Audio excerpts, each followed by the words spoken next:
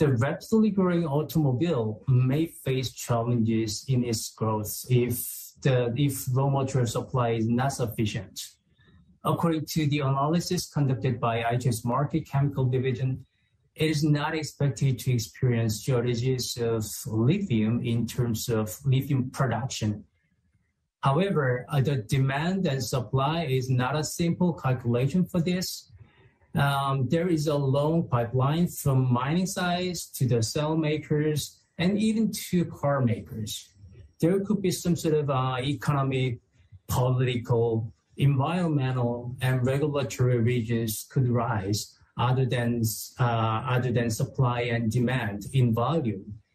For example, the price of lithium rose about 3 to 4 times, and the price of nickel rose by about 50%, which contributed to the increase in battery prices last year, like 5 to 10%, even though there was sufficient lithium in the market.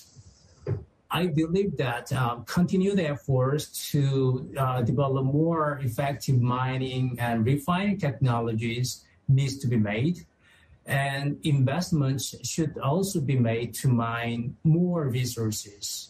And at the same time, the stakeholders need to be more collaborative to make sure our society achieves the carbon neutrality.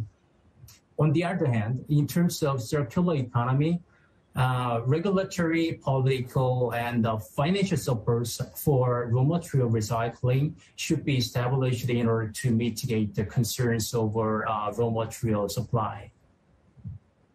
Now, as we talk about supply, Richard, I'm reading here that France has planned $1.1 billion to safeguard metals for EV batteries. What can countries do in order to ensure that they have supply for these EV batteries? Well, this is another good question. Each country has its own agenda because different countries will have different automotive market positions. For example, as you said, France, Germany, and UK, Italy, and Spain, all of those countries are having the strong position in terms of car manufacturing, and they are eager to moving towards the electrification. Therefore, the car production demand are there, and therefore the countries need to support the auto industry to grow further during the transition period from the internal combustion engine to electric vehicles.